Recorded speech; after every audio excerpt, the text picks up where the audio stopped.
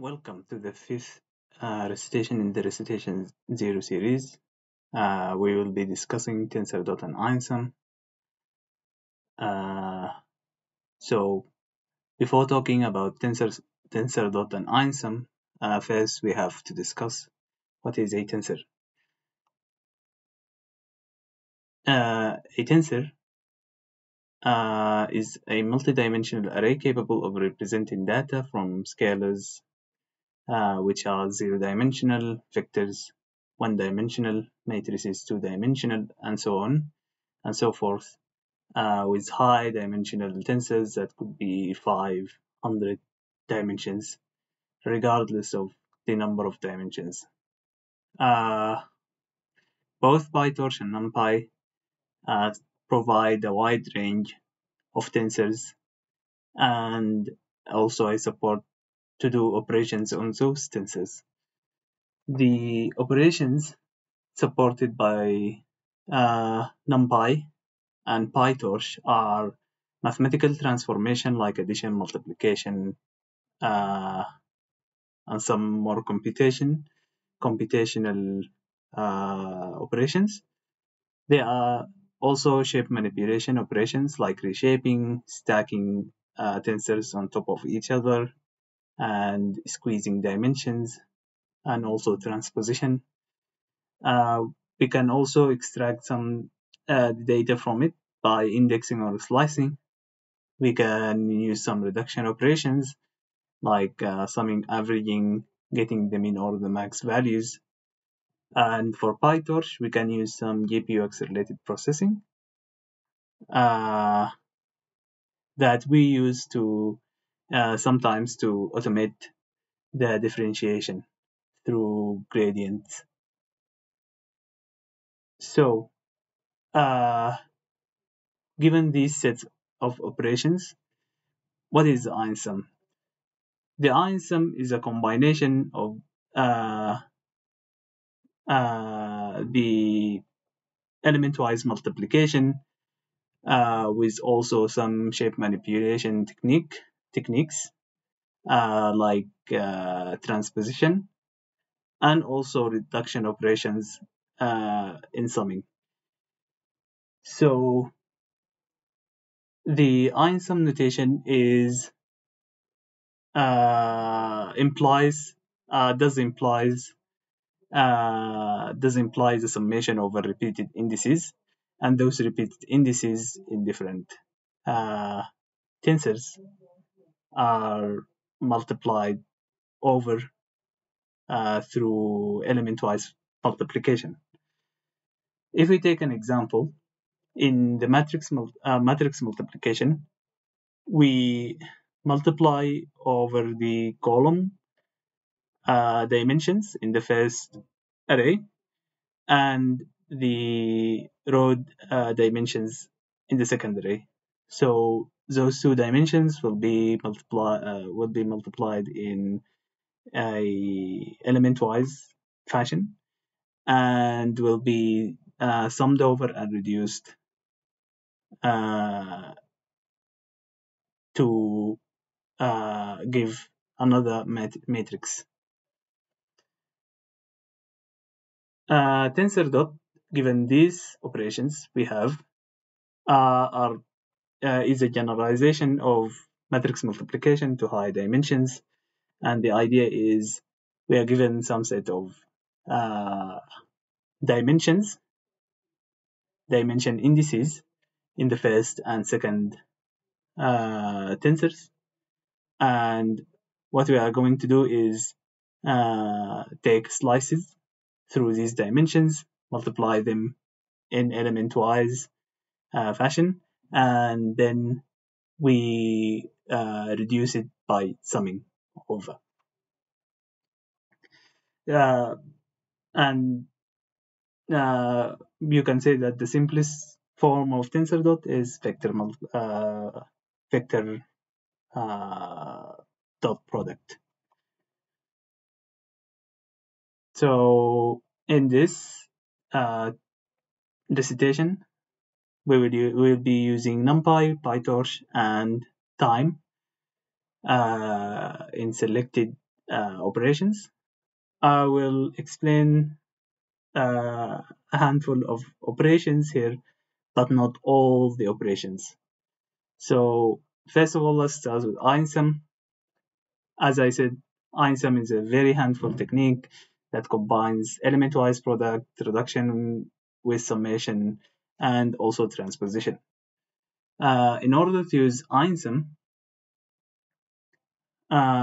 we have to first give a string that specifies some operation. To specify an operation, we have to specify the inputs, and this will define the number of dimensions in the input tensors, and also the dimensions we want to do the operations on.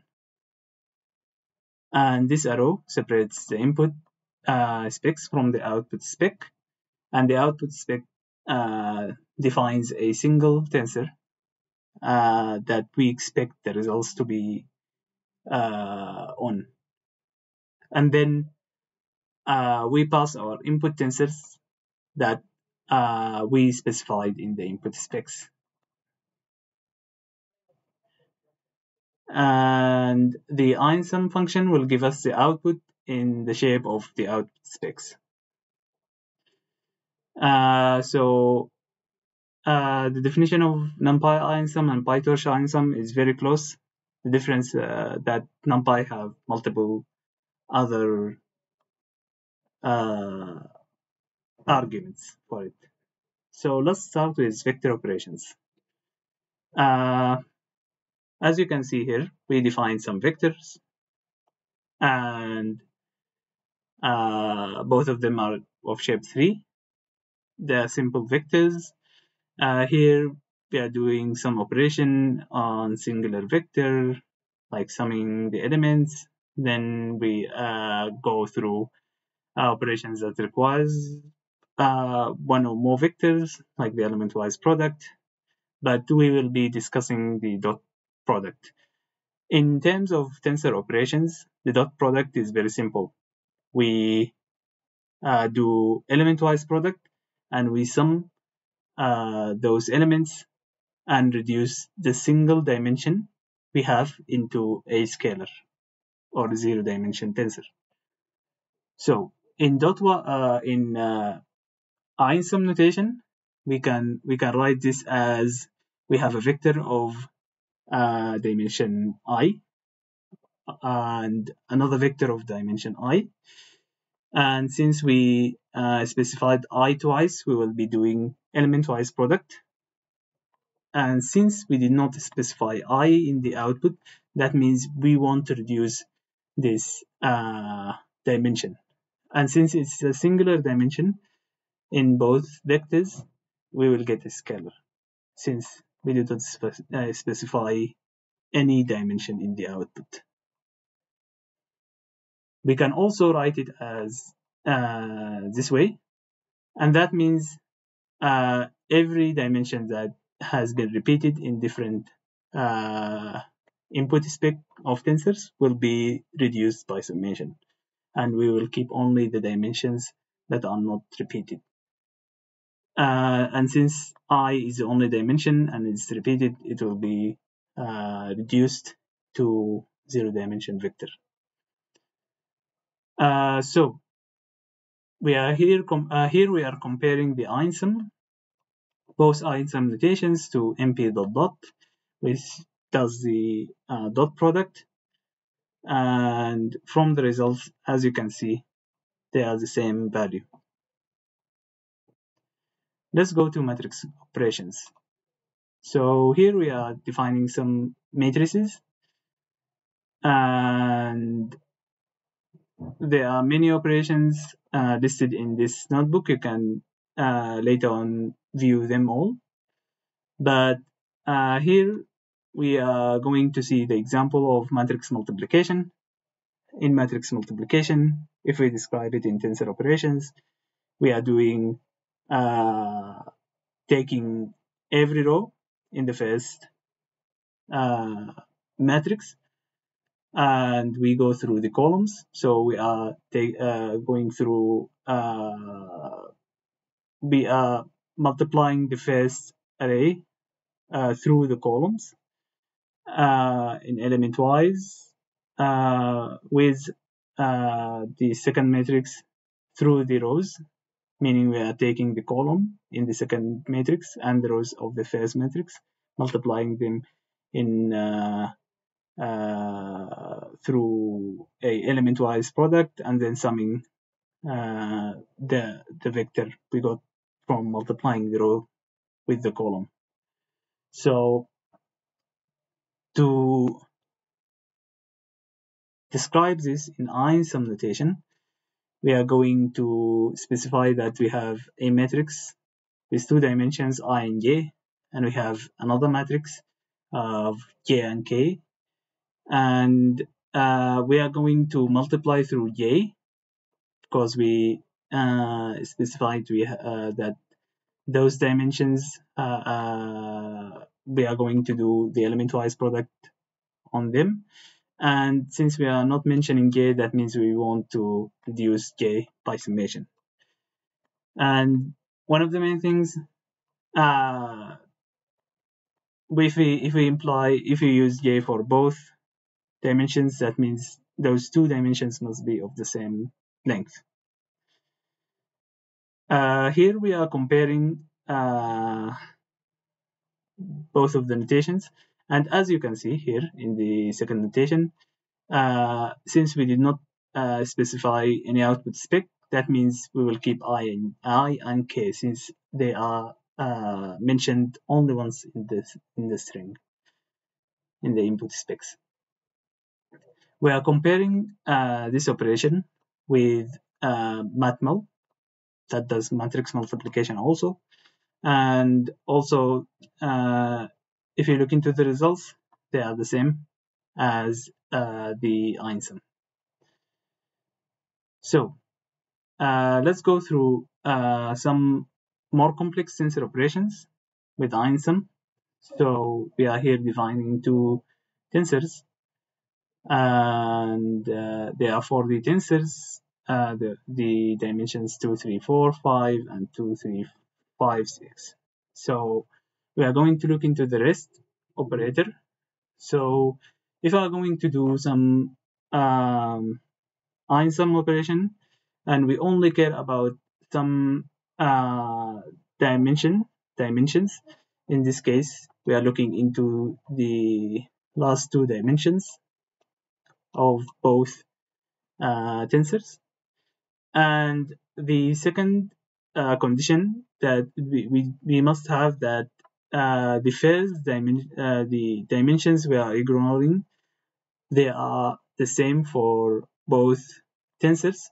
We can use this rest operator and just focus on the dimensions we want to address, as you can see from this example.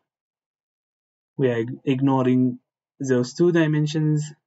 We are focusing on the last two dimensions of both arrays, and we want to do in those two dimensions something similar to matrix multiplication, and then we can keep those two dimensions, the first two dimensions that we ignored, and the outcome would be 2 by 3 times I, which is 4, times k, which is 6. Going on, we can go through the Tensordot, and as we described it, it's a generalized form of matrix multiplication where we multiply slices into each other through element-wise product and then reducing those dimensions by summing over these dimensions. So in terms of Einsum, we are taking two matrices. We are multiplying I, the first dimension with first dimension, the second dimension with the second dimension, and the third and the last dimension with the third dimension, and keeping only the third dimension of the first array and the last dimension of the second array.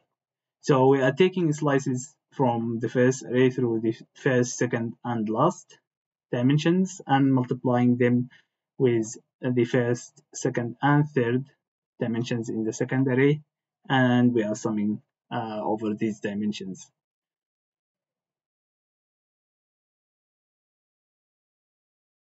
And as we described Tensordot in Einsum, there is also the Tensordot operation, a standalone operation in both PyTorch and NumPy.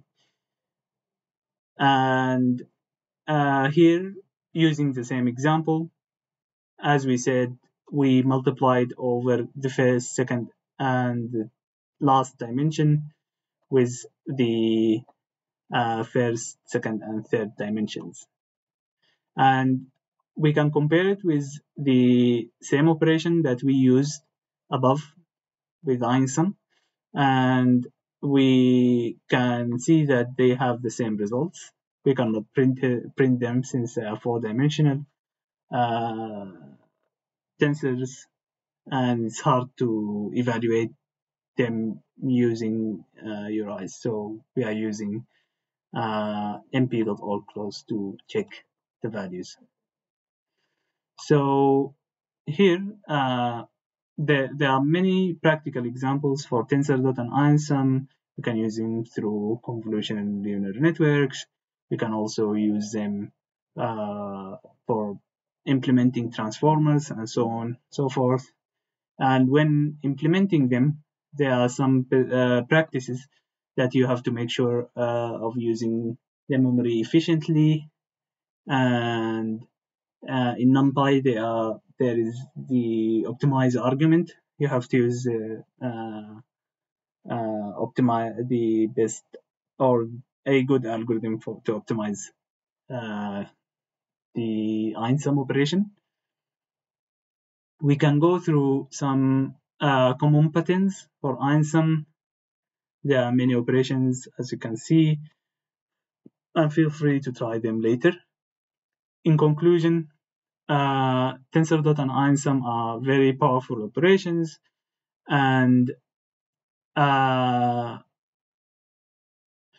when you do not have any built-in operation in NumPy or PyTorch, that you can do the combination of the tensor operations that you want.